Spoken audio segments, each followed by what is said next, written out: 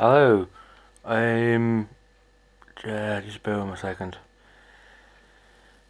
What an episode that was. This is going to be my review of the self-titled episode Raftalia, Rising of Shield Hero, episode 15. So the episode starts off with my first impressions, obviously. Just going to put my glasses on so I can read this.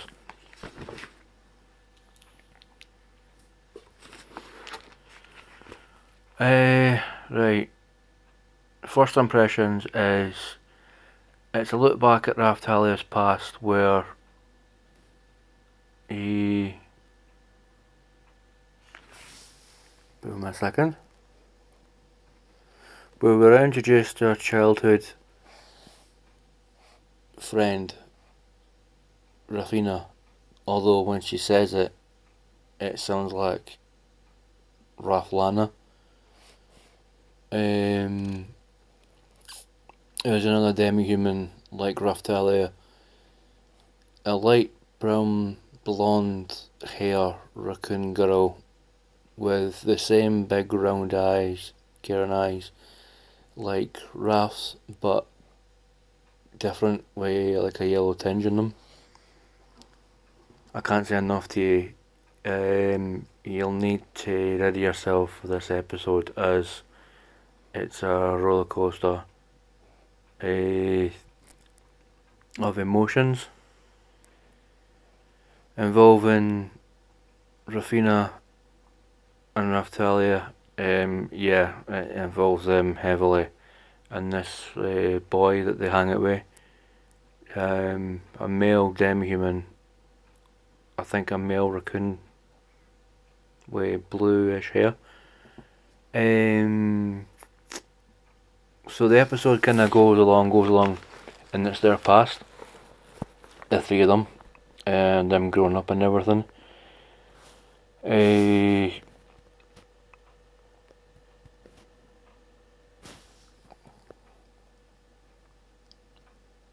And obviously, kind of like halfway through, like they're trying to build up the village again.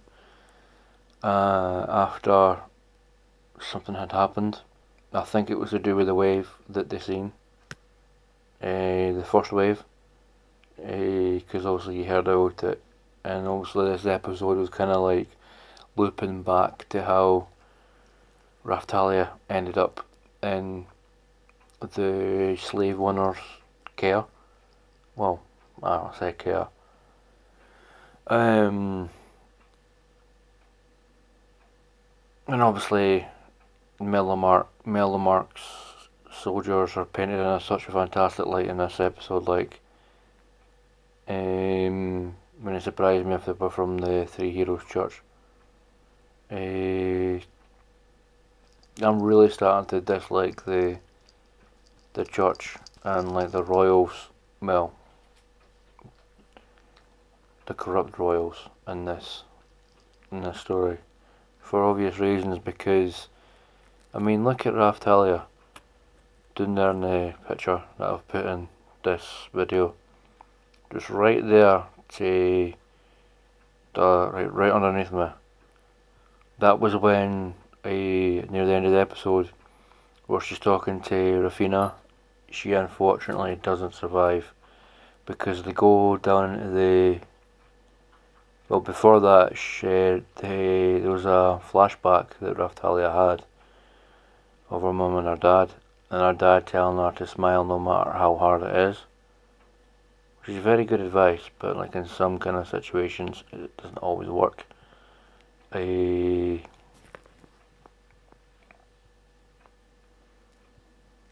I mean, they go down the. Raftalia goes down the darkness engulfed stairs, and that's where she finds all the like demi-human kids that are still alive, because it's like Melty and Philo, they find them, and obviously she has flashbacks to how she tried to feed Rafina to help her survive.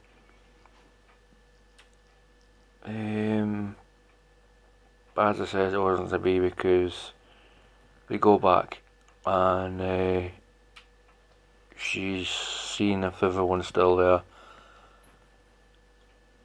And from what it looks like, she remembers where Rafina's cell is. And yes, she unfortunately doesn't make it. And to be quite honest, that's the part of the episode that will hit you like a brick wall. It's just the feels that they do in this episode, which is fantastic. Fantastically written.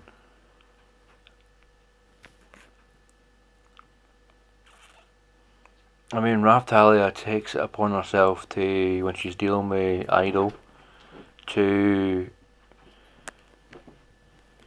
She was going to run the sword through him, like Ichigo had done to him by Rukia back in the beginning of Bleach. But she didn't, because she said something along the lines of, if I do this to you, I'm no better than the worm that you are. Of course, that obviously is like, you filthy demi-human. And I'm like, oh my god, seriously? It gets up just as Raftalia turns around to walk back to Nefumi, because Nefumi brings her out, he brings her out of her rage to stop her from killing him. And also she's walking back to Master Nefumi, and he gets up, the idol guy, and he runs towards, well, he doesn't run towards Raftalia, he grabs a blade and swings at Raftalia, but she's quick enough to turn around and catch the end of his sword with the end of her sword.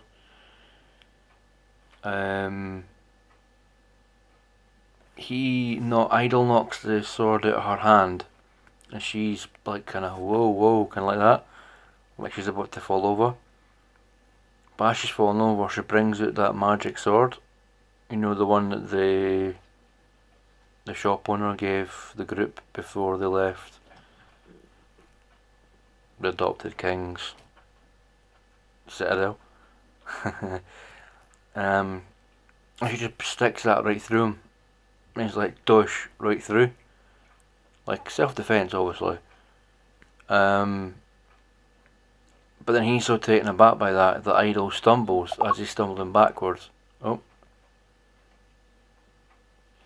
That's Sean, by the way. He's a fellow anime nerd like me. He's not seen any of Riding Shield Hero yet, so if you're watching this, Sean,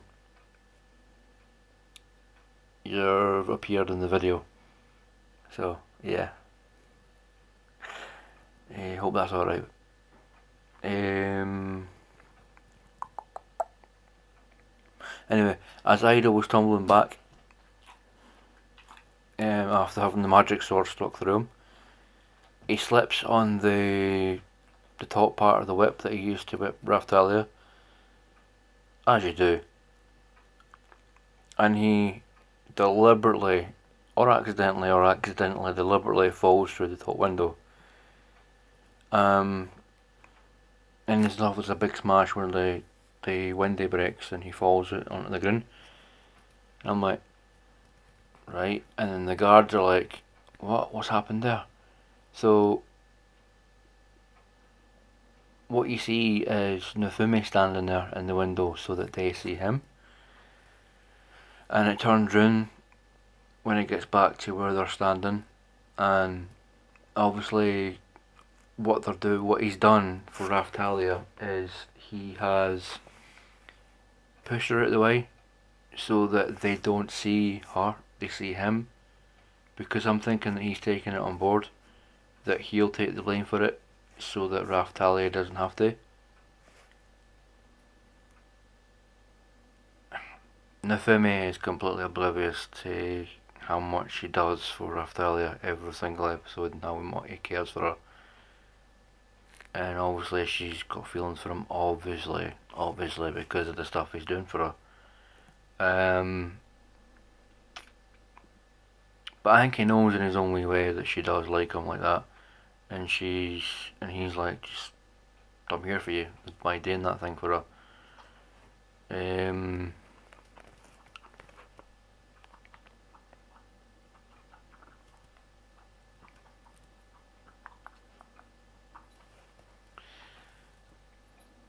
I mean, as I've said about the wee mini flashback that she had to her mum and dad, and she said, "Mum and Dad, look out, watch over me," because it shows them talking to her, and the dad saying to her, "Always smile, no matter how hard life gets." Well, I think that's what he said, but in his own wee way. And as I says, she's at their grave, kind of praying and that, and obviously that scene leads on to the one where the soldiers come in and like kidnap the lot of them and take them into custody and everything like that. But I mean, long story short, it was a very good episode, very good episode, well written. My favourite part of the episode is when the boy raccoon fella thing says to Raftalia, "You've not failed, Rafina. You've technically brought the shield hero to her." I think he was basically trying to kind of like be spare her feelings, make obviously letting her know that Rafina is still there with them, I mean, in their hearts and their minds. Which is a good thing because I'm finding that a lot of anime these days is kind of dealing with death and who's left behind when people pass on. But it's got a very good message though, when in this episode that near the end, obviously in this picture here down there,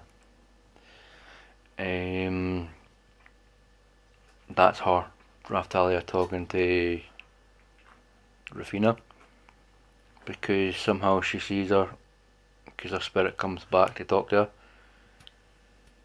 And they say their goodbyes and like they'll meet again and everything, you know, like your standard stuff.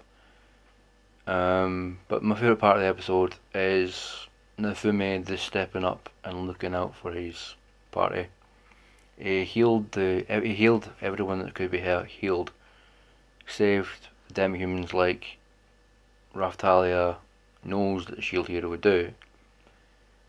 And basically there was a moment where Nafume remembers what Raftalia did for him when he was feeling down and completely useless, because she was doubting herself. She was doubting herself that she wasn't worthy enough to walk beside Nafume. But he's like, he put his hand on her shoulder and to say, and did for her what he did. He did for her what she did for him, bringing her back up basically. And that was quite nice what he did. And it's getting on all nice, and they're walking out of the prison bit underneath the castle moat thing, whatever it was. And then there's Idol, and he's not dead. He's just sitting in front of this statue with the pendant with the three heroes church, saying some mumbo jumbo. Can't remember what it is. You can tell I don't really care about that character. And the lord of this region that they're in the minute says, "Oh no, he's doing this thing." These big huge circles come around him because he's releasing a seal on this monster, and he's like, "Yes, yes, arise, arise." And he goes, "If I can kill the devil of the shield, I will be completely made." Da da. And at first, when it comes out the ground, I think it's a dragon, and I'm like, "God, bloody hell, he's summoned a dragon," but he's actually summoned a T-Rex like thing, like a dinosaur thing. And as the dinosaur's getting up, it goes boom, and it completely squashes Idol underneath its foot. And I'm like, damn, you should have stepped out of the way when you summoned that thing, because it'll squash anything it sees. And I'm like, yeah, the summon killed him. Well, flattened him. But I mean, like I say, with like stupid little underlings like that, you'll probably be back. But anyway, yeah, up and down episode. Funny bit at the very end when he got squashed when he summoned that dinosaur. And now the party have got to deal with that. Yeah, so I mean, obviously the next episode, there's someone new that they're introducing. She looks alright, and I don't know if she uses magic or not. So yeah. Anyway, hope you enjoy this review. And Sean, just there. If you see this video, your message just popped up right in the middle of the video. Yeah, so catch you all later for the next episode next week.